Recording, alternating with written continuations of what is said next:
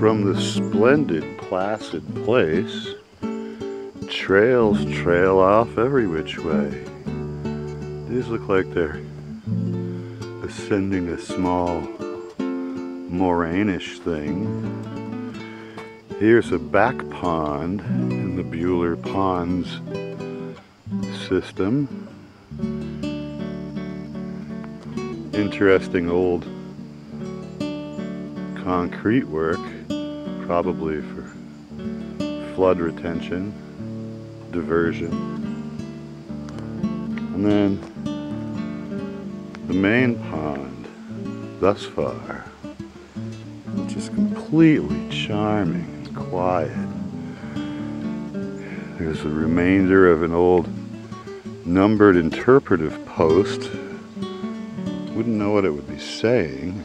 And off in the distance is the Bay Circuit Trail, disguised as the narrow gauge rail trail.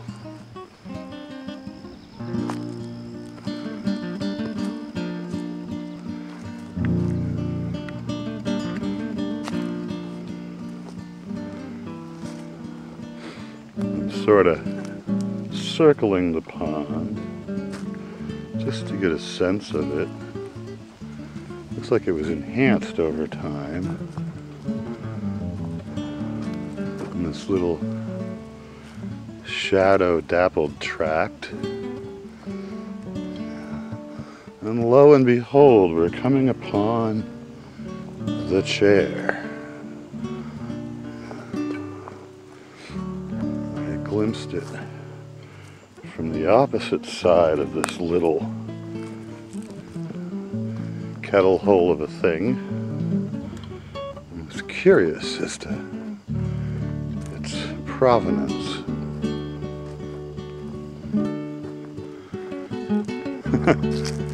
Kind of a cheap plastic thing. Nonetheless, it performs a function.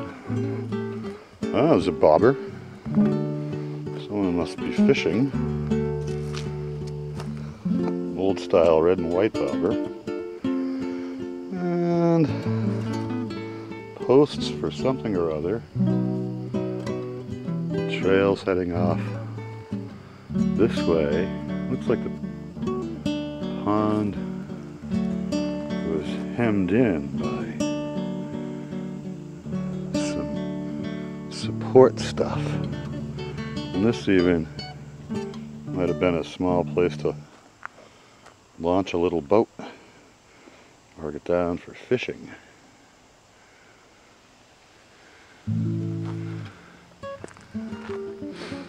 All in all, this looks like a perfectly outstanding tract to spend some time if you should find your way out here. I'm gonna follow the pond way back towards the rail bed. And there's a couple of other places like this we'll run into as we head down toward Bedford Center. And this way leads to the narrow gauge railway.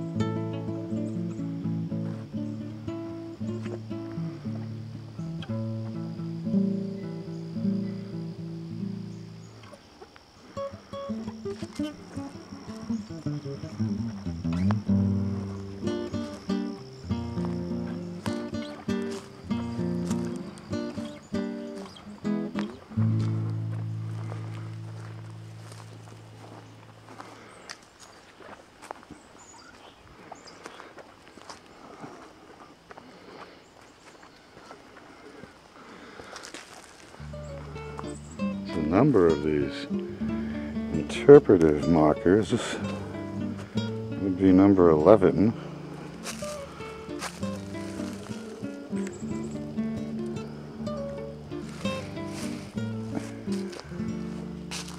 I remember seeing a few maps in other places that were coded to them. Lots of chickadees and their various cousins in the understory.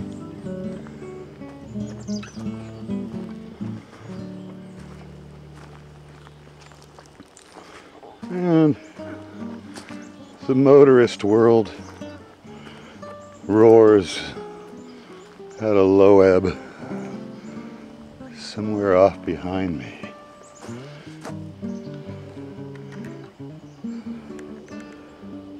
There's a school over there somewhere.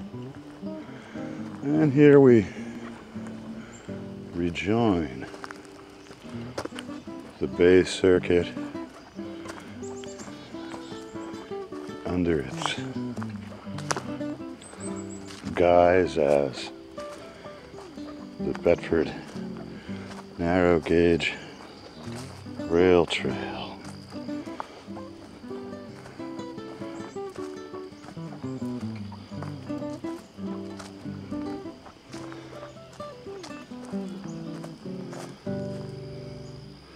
It eventually peters out this way up in Billerica.